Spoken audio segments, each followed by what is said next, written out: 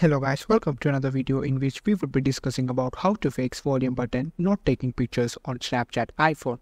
Are you having trouble fixing volume button not taking pictures on your iPhone? Don't worry, in this video we'll help you find a solution for it. Just follow these easy steps.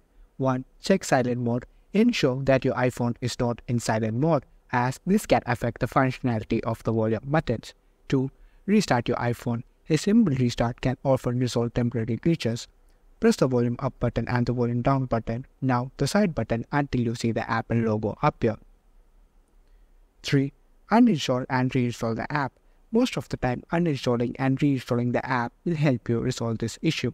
To uninstall the app, long press the app and click on Remove App. Then select Delete App. This will uninstall Snapchat from your device. And to reinstall it, go to App Store and install it. Some users have reported that after the latest iOS update, the volume button functionality for taking snaps have been removed. So, this suggests that it may be a bug or a change in app's functionality rather than a hardware issue. Users have noted that while volume button works in default camera app, it does not trigger the shutdown in Snapchat, indicating a potential problem with the app itself rather than the device.